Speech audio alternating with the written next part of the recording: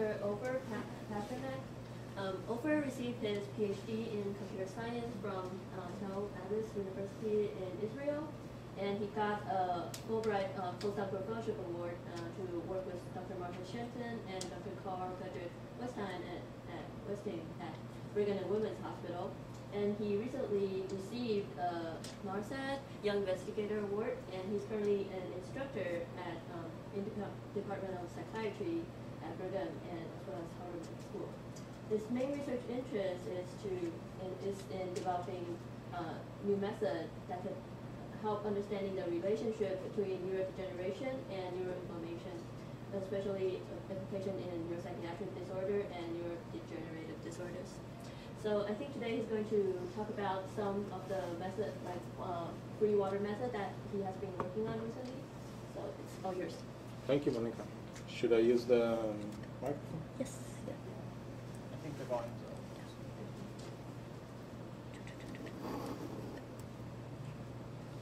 Okay, so as Monica described correctly, I'm from the Brigham and Women's Hospital, and I'm working in the laboratory of Dr. Martha Shenton, Psychiatry and Neuroimaging Laboratory, and also in the laboratory of Dr. C.F. Westheim, the Laboratory of Mathematics and Imaging, and which means that we combine mathematical methods with clinical data. And I'll try to tell you a little bit about that today. So the outline of my talk, I'll be speaking mainly about this method called free water imaging that I'll describe. But first, just to get everybody into context, I'll describe the diffusion imaging in general and the diffusion tensor imaging model specifically, which the free water imaging aims to enhance. And then I'll show a few applications for the free water imaging, starting with tractography, and then speaking a little bit about atrophy. And the thing that I'm mostly interested in is neurodegeneration and inflammation, so I'll show some examples on that, and I'll try to show examples from various clinical data sets that we have on different kinds of brain disorders.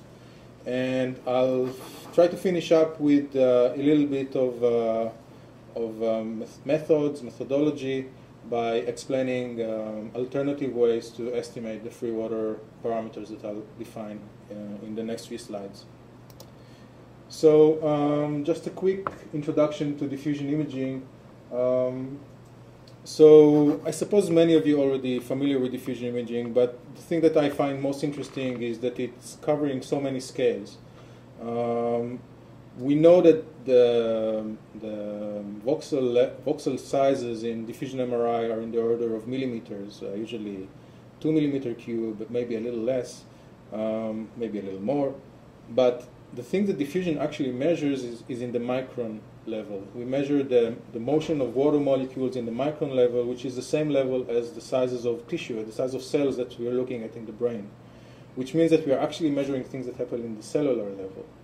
And another scale that we have is in the centimeter scale, the entire brain scale, where we can actually combine information from different voxels and create connectivity maps or tractography that looks on things that happens in the macroscopic brain level. But for me, the microscopic level is of interest because it means that we should be able to find interesting things that are happening in the cellular level by using that diffusion method. And the main thing that people are looking at is whether things are anisotropic or isotropic, meaning if the water molecules are moving all in the same direction, in every direction the same, or if there is a pronounced direction. And that gives you, for example, a distinction between white matter and gray matter, but in diffusion imaging there is actually much more than that. So just starting from that simple model of diffusion tensor imaging, so basically we have a tensor, which is a 3x3 matrix. We can do a decomposition of this matrix into 3 scalars, which tells you the diffusion coefficient in 3 axes. So lambda 1 would be the principal axis, and we also have the direction of each of these axes, which is the information that we get from diffusion imaging, from DTI. And usually people map them into scalars, such as fractional anisotropy, which gives you the variance, the normalized variance of those eigenvalues. And then you get those maps of FA, fractional anisotropy, that have high intensity in white matter, where things are elongated, and low intensity in gray matter and CSF, where things are rounded. But there are also other ways of mapping these tensors into scalars, such as just looking on each individual eigenvalue or on the mean of those eigenvalue. And I'll be concentrating mainly on FA and mean diffusivity in the talk, although I'll also mention radial diffusivity, which is the diffusion perpendicular to the main axis. So the most, probably the application that brings the most pictures out of DTI is tractography. And this is simply following in all kinds of various methods, following those directions of the tracts and creating streamlines or other representations that tells you which areas in the brains are connected to which other areas, or at least kind of estimate that. But DTI also has limitations, and probably one of the most studied limitation of DTI is partial volume that is caused by fiber ambiguity, also known as crossing fibers. So this happens when you have, within the same voxel, you have two fibers that pass. They could cross each other, they could branch, they could kiss or whatever. And in that crossing area, instead of having a pronounced direction of a fiber, if you just feed it into a tensor, you get a spherical tensor, which looks like gray matter or CSF. And then if you look on those FA images, you see holes where we expect to see fibers, and this is just because those fibers are crossings. As a result, if we use those methods, we see errors in fiber orientations, reduced FA values, and premature termination of fiber tracking. And there is probably a few hundreds of papers that by now that talk about how to deal with this problem and all kinds of fancy methods to deal with that. This is just one example. Another problem which is often ignored is a similar partial volume problem, but it is not caused by crossing fiber, it is caused by CSF contamination. So CSF is pretty much water. It resides in the ventricles and around the brain parenchyma, and water has much higher diffusivity than water within axons or within tissue, because the water is free to diffuse. And when we have a fiber that goes next to the ventricles, that high diffusivity of the water would affect our estimation and bias it into a spherical shape again. And then basically we have exactly the same set of problems that we have with the crossing fibers, but this problem is less addressed in the literature, probably because it's not as fancy as the crossing fibers, but also because the amount of CSF contamination that we have is limited to fibers that actually go next to the ventricles, which is the corpus callosum, but the corpus callosum is big enough, so the partial volume is not very effective there. But mainly fibers like the fornix that are small and pass next to the ventricles, and then they disappear. But what I'd like to show you in this talk is that CSF contamination, or problems that are related to CSF contamination, actually happen everywhere in the brain, and they can actually give you interesting information about things that happen in the brain, about pathology that happens in the brain. So the problem basically is the non-specificity of FA or any other DTI-derived measure. So the main issue is that if you want to relate FA differences between groups or in subjects that have some clinical disorder, and we want to say what was causing that disorder, even though we are measuring something that is in the microscopic scale, there are many microscopic deficiencies that could cause that change in FA, usually the decrease in FA. It could be demyelination, it could be atrophy, and all kinds of other pathologies, but also things that are not pathologies, such as crossing fibers, and also things that are just related to the measurement itself, such as motion that could affect changes in FA, or temperature, or even the scanning parameters, and many, many other things. So one of the aims of the work is to increase the specificity of those DTI measures. And just for as an example, this is work by Ennis and Kindelman, where they defined a different parameter out of DTI called the mode, which is actually showing the shape. And if you just look on FA, if we look on that line here, all of those shapes have the same FA value, but we can clearly see that this one is elongated, whereas this one is rounded, and clearly they cannot be related to the same underlying microscopy that describes whatever we're trying to measure. So we are trying to find alternative models that will increase the biological specificity of the diffusion MRI method. And the model that we propose is pretty much is very simple. It's just a simple alteration. It's a very simple addition to the diffusion tensor model. So basically, instead of one compartment, we're saying we have two compartments. And the one compartment that you can see here basically is a DTI compartment, which means that any type of tensor, either spherical or elongated, could be fitted into that parameter here, the diffusion tensor of the tissue. And again, this is a model that is aimed to deal with CSF contamination, I should mention. So what we are adding is another compartment which has, instead of a diffusion tensor, it has a diffusion coefficient or an isotropic diffusion tensor that tries to model the CSF. And since we know that in the CSF we have basically water, we can fix that parameter into the diffusion coefficient of water in body temperature. So the model has two compartments, and this one is just the DTI model. And then we have a fractional volume that says how much of each compartment we have within the voxel. So in terms of parameters that has to be fitted into this model, we have the diffusion tensor, much like in DTI, and just one single additional parameter, this fractional volume. But even though it's just one single additional parameter, a scalar parameter, and it has a very, it has a very defined range between 0 and 1, the estimation of this model is completely ill-posed, because for any tensor, for any fractional volume I can define here, I can find a tensor that fits this equation as good as other combination of tensor and fractional volumes. So this model was initially proposed by Carl Pierpaoli and Eric Jones in 2004, but in 2009 we took that further and proposed a mathematical framework to estimate this model from a single shell DTI, which means the regular DTI acquisition that you may do in your clinical studies.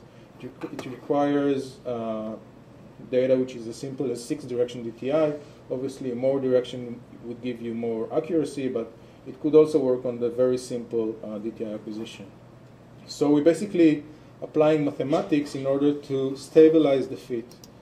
And this is probably the most mathematical slide I have, so I'll just go over it very fast. And you can just look on that message here. What we're trying to do using mathematics is to define a continuity restriction, which means we are trying to find what is the amount of free water, how much free water volume we can have, that once we remove it, we have the most biological fiber remaining. So to define biological, we define it by piecewise continuous. And since fibers are defined as tensor, so this thing here defines a piecewise continuous operator on the tensor field. It's a very complicated mathematic idea, but at the end we're simplifying it a lot by saying that the distance between tensors is Euclidean. And some of you who are familiar with all kinds of distances between tensor may know that there was a recent trend that says that the distance between tensor is affine invariant or log Euclidean or what have not. And it turns out that Euclidean tensors are the most appropriate way to Euclidean distances are the most appropriate way to describe the distances between tensors, which means that these monstrous expressions are simplified a lot. So, making a long story shorter, the output of this method is basically those two parameters that we estimate, the fractional volume and the diffusion tensor. So the diffusion tensor is the diffusion tensor that is corrected for the free water. It's the diffusion tensor of the tissue compartment, whereas the fractional volume, that F parameter, is the volume, or the 1 minus F is the volume of how much free water we have. So if we map that free water into, we have a scalar, we can plot maps with it. So it has a range between 0 to 1.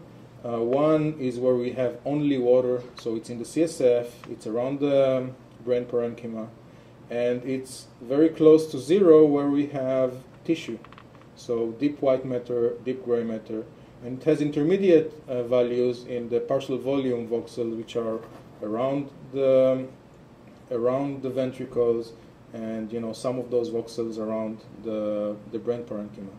But the interesting thing is that even though we're looking on deep white matter, we still see values of free water that are not 0.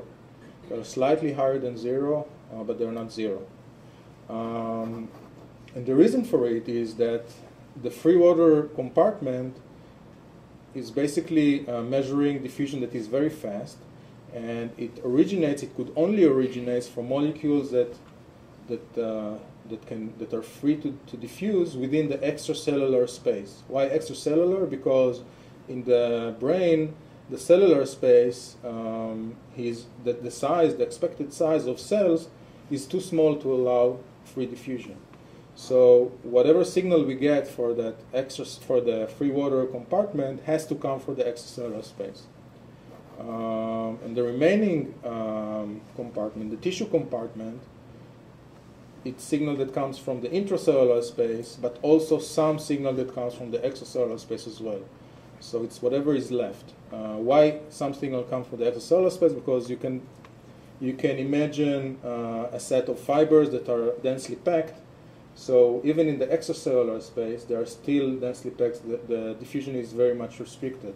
So this is not where we expect to see free water pockets. But we do have all kinds of pathologies, or even in normal, we have all kinds of small pockets of water, basically, if we just look on the histology. And this is probably what is picked up by the free water parameter.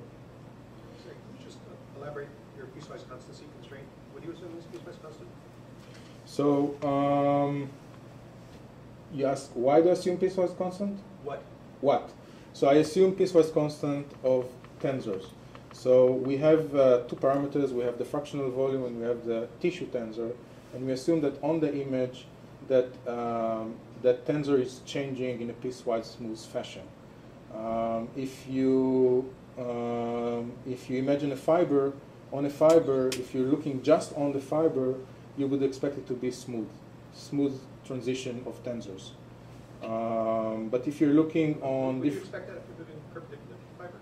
Excuse me? Would you expect that if you're moving perpendicular to the fiber? So if we're moving perpendicular to a fiber, then we're expecting piecewise smooth, which means within the fiber you have one type of diffusivity, and outside the fiber you have another type of diffusivity. And one of the methods that I'll describe at the end actually tries and look only along the fiber diffusivity. That's the reason why it's piecewise smooth, because you expect it to be continuous, but not always continuous.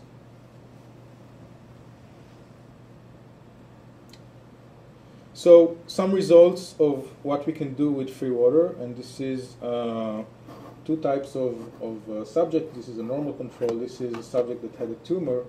And in the normal control, we were just trying to track the fornix. So we didn't use any sophisticated methods, because some of them would be able to track the fornix. But we just used the streamline propagation, the default fiber tracking approach. And we use region of interest to initialize the tracking here, and it gets some of the fornix, but then it stops when it comes very close to the ventricles. And if we do that CSF contamination removal, we just look on the tensors that are corrected for free water. We see that there is a continuity. We see that we can get the whole fiber, and this is using the same threshold of FA. I don't have this image here, but one way to track this fiber is just to reduce the FA threshold to, let's say, very, very low number. But then you get lots of false positives. You get fibers that go all over the place because you just reduce their threshold. So this is kind of a sensitive way to do a specific change of threshold. But again, this is restricted mainly for the fornix. So it's maybe not very interesting problem in terms of tractography in normals, but in case of tumors, for example. So here we see we don't see the tumor, but what we see here in yellow is actually the edema around the tumor. No, I'm sorry. This is actually the tumor. It's a very big tumor. No, it's not likely. This is the edema. Sorry. So the thing is that if you just do tractography using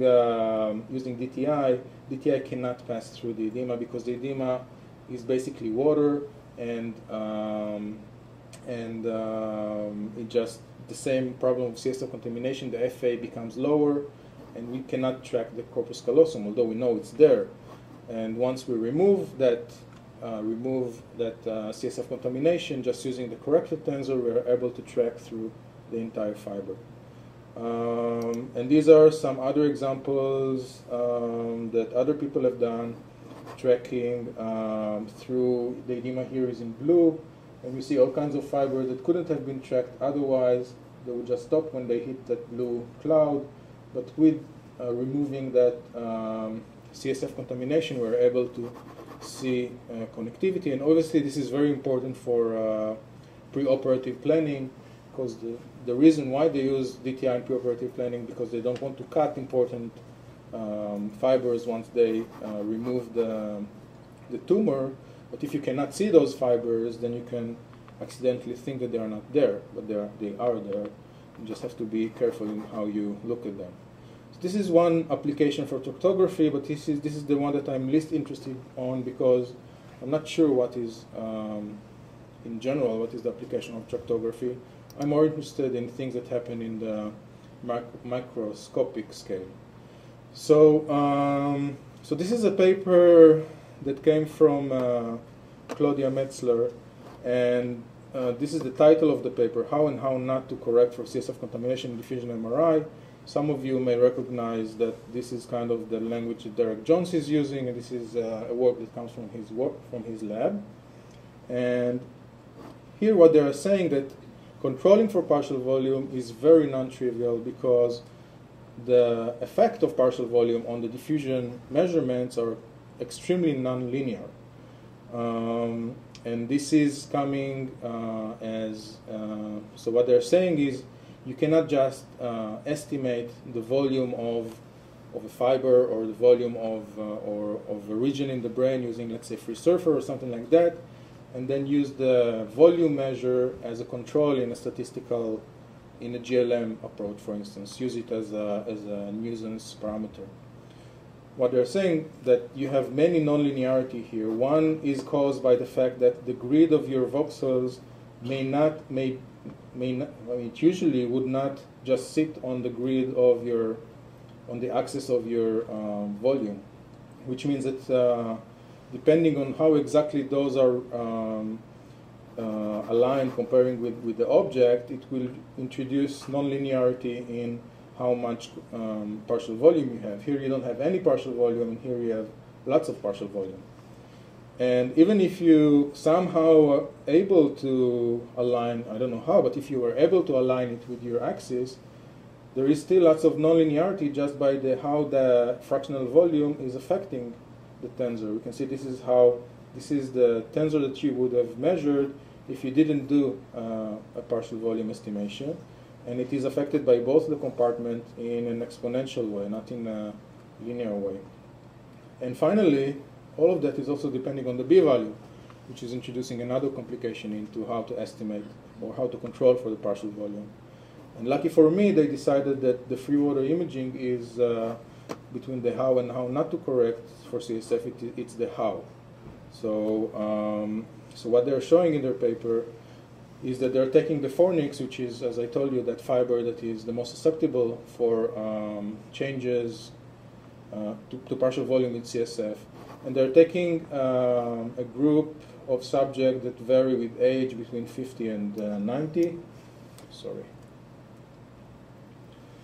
And what they're showing in blue, this is what you get if you do DTI.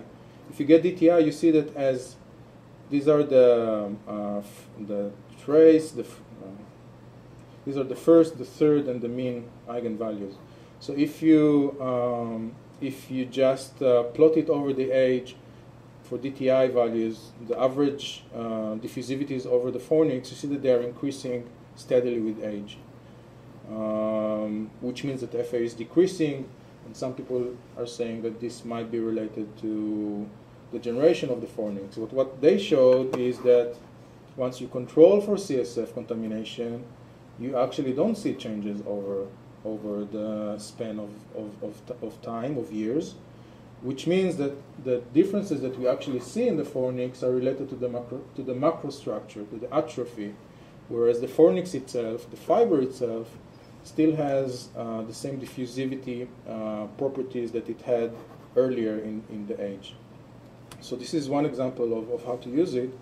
And we are using it also in Alzheimer. This is with Klaus Fritzsche, who came to our lab for a few months from Germany. And he had this data set of Alzheimer patients. So on the top here, we are comparing Alzheimer subjects with controls, age-matched controls. And what you see here is a TBSS analysis, which means that we only look on the skeleton of the white matter. And I'm going to return to TBSS along many of the results that I'll show. And you see here in blue, you see changes that DTI only found, and in red you see changes that only free water found, and in yellow you see changes that both methods found. So in the Alzheimer's disease compared to controls, both methods are equally sensitive and find widespread changes as expected in Alzheimer. This is, I have to say, this is radial diffusivity. So this is a measure that is related to axonal degeneration. But the more interesting question is what happens for MCI subjects, MCI, mild cognitive impaired subjects. So these are subjects that have high tendency to become Alzheimer patients. And what they have here, they have collected an MCI data set, and then they waited a few years, and they actually know which one have converted to Alzheimer and which one is stable. So we are able to compare between MCI converters, those that convert to Alzheimer, with stable MCI. And here what we see is again a widespread changes, but only in red, which means only the free water eliminated radial diffusivity can pick up those changes between MCI, between those that convert. Okay, I should say it. Only free water corrected radial diffusivity is able to kind of predict which of those subjects will convert to Alzheimer. And in yellow, we see that the corpus callosum is the only place where regular DTI would say that this subject actually, the converter subject actually have some kind of abnormality in excess to those that MCI subjects have. So continuing what we saw before, how free water can correct for atrophy, here what we think is that atrophy is actually inhomogeneous, heterogeneous among those MCI subjects, but it's not specific to those that will convert and those that will not convert. And once we correct for the atrophy effect, we are able to find those differences between the two groups. So this is another application for the free water, and which is the most interesting for me because. Can I ask a question? Sure. When you're trying to estimate the free water and as a function of p value, obviously it's going to be very dependent on p value. Yes. You're not going to have any signal unless you have higher p values Yes. for the free water. Right. So why is it better to correct for the free water using a lower V value than just using a higher V value and getting rid of free water entirely? So I have a method that describes how to use different B values to estimate the free water, and it's a few slides away, and once we get there, I'll be able to show it to you, basically. That's a good question. The B value is very sensitive. Is a very important parameter in determining the sensitivity of the estimation of the free water. You're right. So I'll show it in a few slides. So here I'm talking about another type of pathology that is usually found in neurodegenerative disorders. So there is a relationship, a complicated relationship between inflammation and axonal degeneration. So inflammation is the response of the immune system once you have some kind of pathogen or trauma and it's basically the microglia respond by swelling and by omitting cytokines that what they do is they attack that pathogen, but at the same time they also induce excess water to come through the blood-brain barrier into the cellular space. So you basically have more water trying to clean out the pathogen and cytokines. So the cytokines, if you have a chronic inflammation, they not only dissolve the pathogen, they also start to dissolve the tissue itself. So it's starting to create degeneration by itself. On the other hand, the degeneration creates debris, let's say, and those debris have to be cleaned up by the inflammation. So inflammation causes degeneration, degeneration causes inflammation, and although those are two different pathologies, they are very much connected to each other. And the thing is that DTI cannot distinguish between those two. If you have degeneration, or let's say demyelination, you'll have a reduced FA. And if you have inflammation, which means more water basically within your specimen, you will also have reduced FA. So FA and also any other of the DTI measures cannot distinguish between those two pathologies. But with free water, inflammation would increase the free water volume, and degeneration would change the FA of the tissue compartment without changing the free water volume. So using that logic, we are trying to distinguish between inflammation and degeneration. And one example that we have, that we did a long time ago, but we didn't pursue further just because we didn't have the grant to do multiple sclerosis. That's actually the reason why we didn't do it. Multiple sclerosis is probably the signature disorder that has this inflammation and degeneration processes that happen within the tissue.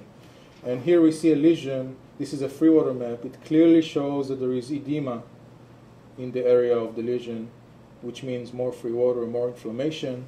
But within that inflammation, we're able to see different types of degrees of degeneration for the tissue itself. So the way I'm comparing it here is by comparing the corrected FA with the original FA, which means this is the original FA, this is the corrected FA. So if both of them are low, it probably means that this is gray matter or not white matter. If both of them are high, it probably means this is white matter that wasn't affected by the inflammation. And those intermediate values mean either white matter that was degenerated, this is the cyan, and white matter that was not affected. So we can see that there is certain. I mean, it fits the idea that in the center of the lesion there is the most damage, which is those cyan contours here. And as you go outside of the lesion, you see more fibers that may have a little bit of changes or no changes at all. so we can kind of cluster what is happening underneath the edema that blocks it. But a more interesting, so this is just a preliminary result, but the more interesting results that we have is actually in schizophrenia. So schizophrenia is not your typical neurodegenerative disorder. Actually, most people would not argue that it's a neurodegenerative disorder, but if you look carefully on what kind of pathology was found, so there is a lot of evidence for myelin alterations and a lot of evidence for neuroinflammation. And we hypothesize that it means that this is a neurodegenerative disorder. And if you look on what are the clues that we have that says that we have myelin alterations, so first of all, many DTI studies, I mean, it's a very cross-study finding that there is a reduced FA in schizophrenia. The exact location varies, but all over the board, people are finding reduced FA in schizophrenia. But again, we don't know what is causing that reduced FA, whether it's myelin or neuroinflammation. But other that are not imaging related clues are that you actually see in histology reduced oligodendrocytes. And oligodendrocytes are those glia cells that create the myelin sheath. And you also see decreased amount of macromolecules that you can measure in MTR or in other ways. And in genetics, you see abnormal expression of genes that are involved in the myelin production. And the leading hypothesis regarding schizophrenia is that it's a connectivity syndrome, meaning something is happening to the myelin, likely a genetic predisposition to have myelin abnormalities that cause those connectivity issues. But then you also find clues for neuroinflammation, and interestingly, those are usually found at the onset of the disease. And you see increased cytokines, you see reduced, this is interesting actually, you see reduced risk of psychosis following the treatment with drugs that are that reduce inflammation. And PET shows inflammation, using the microglia ligand. So if we just run DTI on a group of first episode schizophrenia, first episode schizophrenia are patients that were just admitted into, they were just now admitted in their first psychotic episode, and we scanned them within their first hospitalization. So the advantage is that their whatever pathology they have, it's just starting now. They were almost normal just a few weeks ago, although I should say it almost because some of them do have all kinds of other problems. And the other advantage is that most of them are not yet on psychotic drugs, or at least they are not getting those psychotic drugs for a considerable amount of time. So if you just do DTI, we find what other people find. We find that there is a widespread difference in FA and in mean diffusivity between the group of first episode schizophrenia and controls. And it just covers almost the entire brain. And for me, it was very surprising because what we know in chronics that we do have changes in FA, but those changes are either spread around or localized in specific areas such as the frontal lobe. Also, all of the myelin deficiencies that were found in histology were found in specific areas in the frontal lobe. So it kind of doesn't make sense to me. How come? So people have said, okay, so you have a widespread myelin deficiency. It affects all of the white matter. It must be genetic. It must be developmental. So what happens if we apply the free water correction? So the picture completely changes. Suddenly we see here in blue areas that have more free water, and in red areas that have reduced FA, corrected FA. So obviously the corrected FA now does not cover the entire brain, but it is localized only in the frontal lobe. Whereas free water abnormalities, increased free water, is explaining those differences in FA that we saw before. So this gives us a new interpretation for what is the pathology that we see in first episode schizophrenia. We see localized FA changes and global free water changes. And if we take those areas where we see the FA changes and we plot them along the age, so we see here patient are those triangles and controls are those squares. We see a very nice separation between them if you just take this one out. And this one I happen to know had increased motion, so, but still it is still over, the age match. So we have one outlier here. So you have a very nice separation between controls and patients in FA. And that corrected FA fits to other histology and findings or meta-analysis of DTI findings that says that the deficiency should be in the frontal lobe. And it also coincides, and it seems that it's specific to the tissue changes because we know that FAT is in the tissue, whereas FA measures everything. And it gives us just a very nice separation between the patient and controls. So the question is, what is that excessive free water that we see there? And our best guess is that this is actually neuroinflammation. I won't go into detail why we think it's neuroinflammation because we can rule out many other reasons that could cause free water to increase. We see it both in gray matter and in white matter. This is the analysis in gray matter. And we just see an increase all over the brain. So our conclusion here is in the early stages of schizophrenia, we see global inflammation. We are assuming that we are proposing that this might be a chronic inflammation because it's all over the brain, and that might cause the degeneration that we actually see in the frontal lobe. And this is a neurodegenerative pattern which suggests that schizophrenia may be actually a neurodegenerative disorder. And the important thing of it is that if you can detect it early enough, and neuroinflammation is actually the main pathology, we could treat that neuroinflammation. And then we may prevent the symptoms that are accompanied in the later stages. So this is it for schizophrenia. Another study that we have, and I'll go briefly over, is in TBI. And in TBI, the problem is a little different. In TBI, we know that there is brain trauma, but in mild TBI, we cannot see the trauma in CT or in anatomical MRI.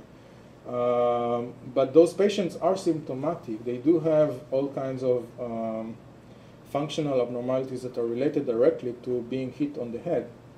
But the problem is that where you've been hit on the head is probably going to affect the location of the abnormality. So just using regular group analysis that is based on voxel-wise or on the skeleton or whatever, fiber-wise, is likely not to show differences between the groups just because you have large heterogeneity. So what we need is an atlas-based tool.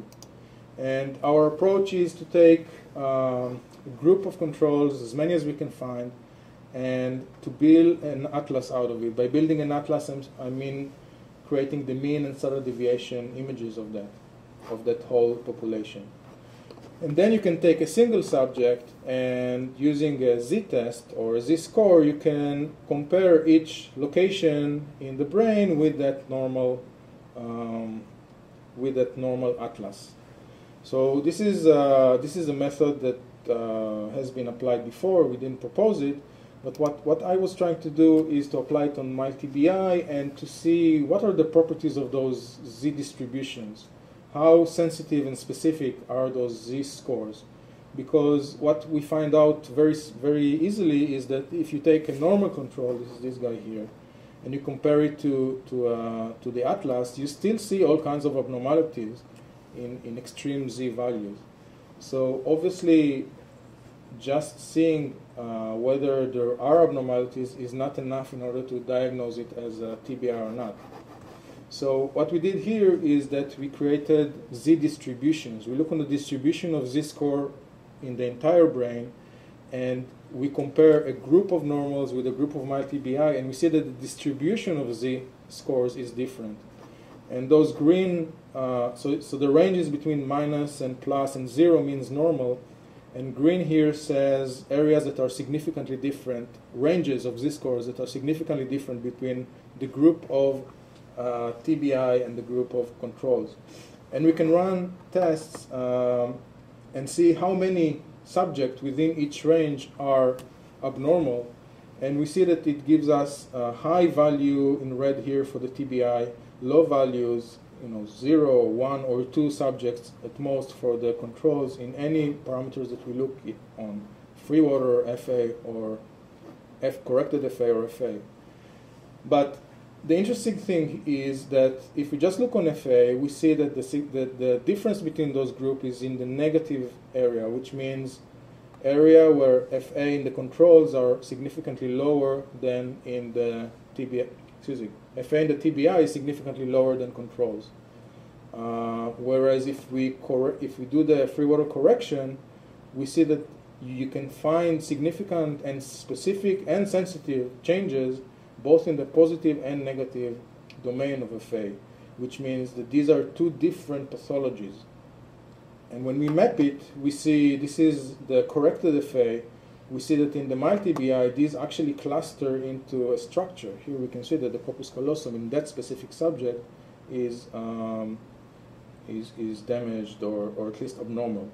So this is just preliminary results, but this is the direction that we think we should go, that by combining those Z distributions with clusters or with shapes that those abnormality create, we may be able to define what are false positives versus real positives.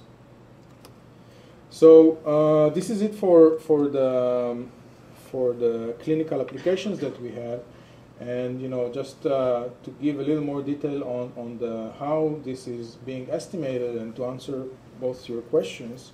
So the free water estimation is not perfect by any way. We are starting with a very ill-posed problem, and which means that our solution heavily depends on the regularization.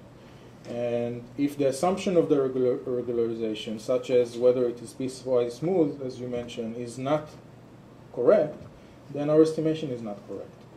And the value itself that we get for the free water, those numbers are, I wouldn't argue that they are physical numbers. When we have 0.2, I wouldn't say that we have 20% of free water, because those values are biased by various physical or not physical reasons, but at least I think that they are biased equally across groups and equally across the image. So one bias is that they are actually weighted by the T1 and T2 of the tissue, of the compartment. So if you have a change in T1 and T2 in a compartment, that would change also the fractional volume of the compartment. So we may be actually looking on changes in T1 and T2. A solution for that would be to acquire multi-echo T1, T2, multi-echo T2. T1 is probably not affecting, but multi-echo T2, and in conjunction with the free water, and just to see what's happening there. But we don't have this data yet. Another bias could be a shift by a constant. So it could be, since we are just doing regularization, it's an ill-posed problem, it could be that our entire image is shifted by a constant, is either higher or lower. But since it's constant, then it shouldn't matter when you do group comparison. That constant should not be different in those groups as long as you use the same method. Finally, it could be biased by crossing fibers. So the method still assumes a single tensor, what happens in crossing fibers. And it also does not account for exchange. If you have exchange, especially in gray matter, then more water molecules seem as if they are free, and that could bias the estimation as well. So one solution that we have for the crossing fibers and for the application of maybe not the right assumption to our regularization filter is doing the estimation while tracking. So obviously the limitation of that it is it can only show you values on the white matter, not on the gray matter, because FiberTrax does not go to the gray matter. And the method we use is called unscented Kalman filters, which basically do iterative estimation and tracking. And the model that you can use there is any model that you'd like. It could be a one tensor plus free water, which is the model that I showed you before. It could be two tensor plus free water, or also spherical harmonics, all kinds of different types of spherical harmonics. And this is another student that we had in our lab that ran those experiments, and he actually found out that you see the most, he had a way of how to define fibers that are expected versus those that are not expected, and he found that the two tensor plus the free water shows the most specific or expected types of fibers that you want to see, comparing to other, more sophisticated spherical harmonics methods. But the thing is also that the free water map that we get, which is only in white matter, has comparable values to the free water map that we get by the other method. Another method that we have is multi-shell, and here is your question about how sensitive is it to b-value. So yes, it is very sensitive to b-value, and there are ranges of b-values where we would see better definition of better separation of free water than other ranges of b-values. And those ranges are actually the lower ranges. We don't have to go to extreme high b-values because you don't have any signal in extreme high b-value from free water. So as we saw before, the diffusion coefficient that we measure is dependent on the b-value. And the multi-shell approach basically says instead of acquiring diffusion measures in one b-value, let's have many b-values, and in each b-value we measure in many directions. So each b-value is a shell, and we have multi-shell acquisition. So this is work that we presented in MICAI this year. We can actually take advantage of the fact that free water disappears in the higher b-value shells.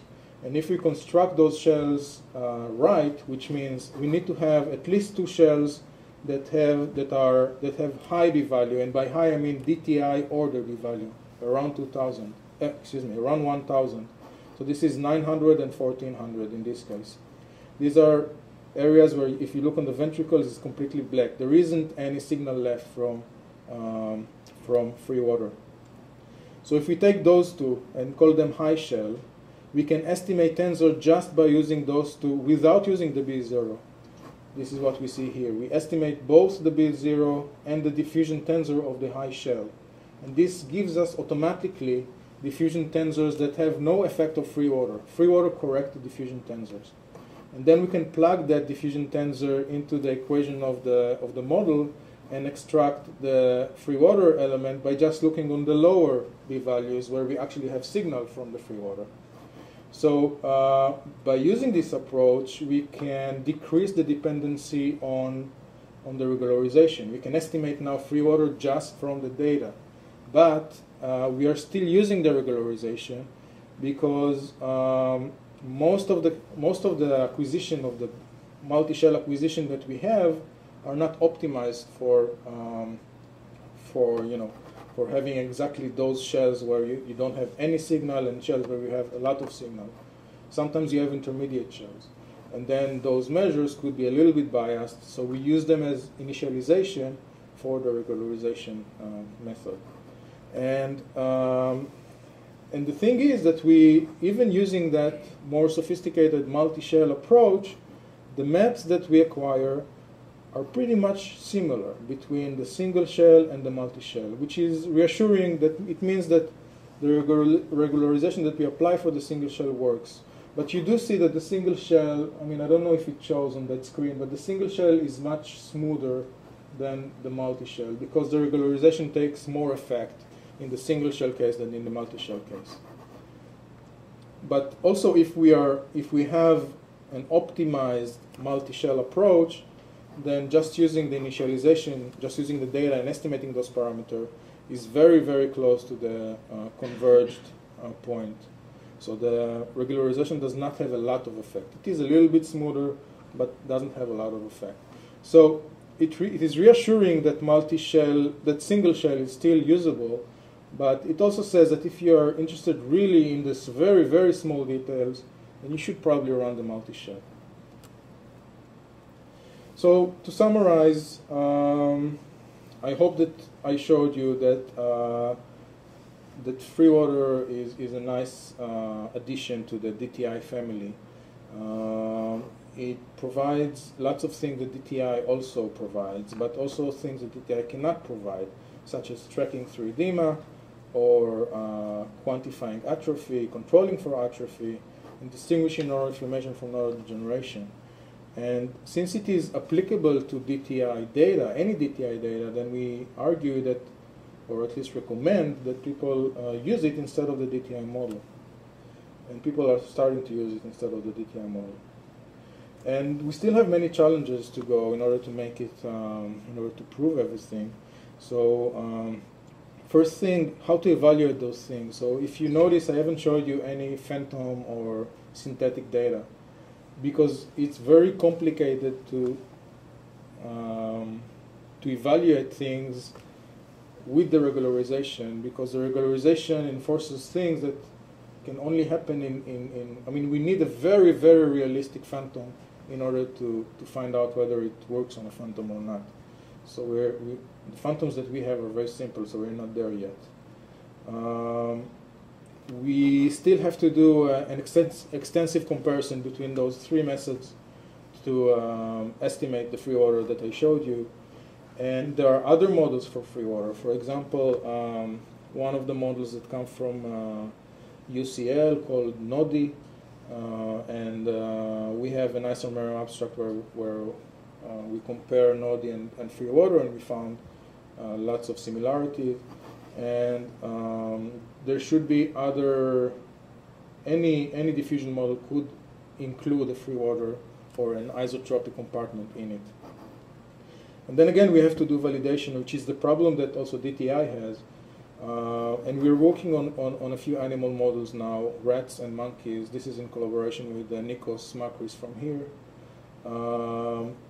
We are starting right now a PET MRI study, not using a PET MRI machine, but a PET and MRI, where we're trying to show that differences in FreeWater actually correlate with differences in that neuroinflammation ligand. And finally, histology would be very useful to look at, to see whether we are actually sensitive to inflammation. But the problem is that it's hard to see inflammation in histology, or at least it's hard to see the water in histology because it's not there anymore. So we're still trying to find out how to do that, and we're working there with people in BU to use all kind of tracer for neuroinflammation, for glia activation or what have you in histology tissue. So that's it, and I'd like to thank the people I work with in BWH, specifically Martha Shenton and CF Weston, who are the heads of the two labs that I work in. And lots of the work that I showed you comes from collaboration with Sylvain Bouix.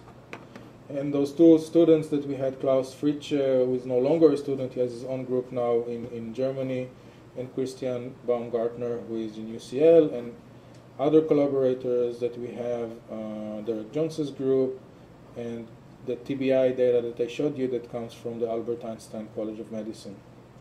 Thank you.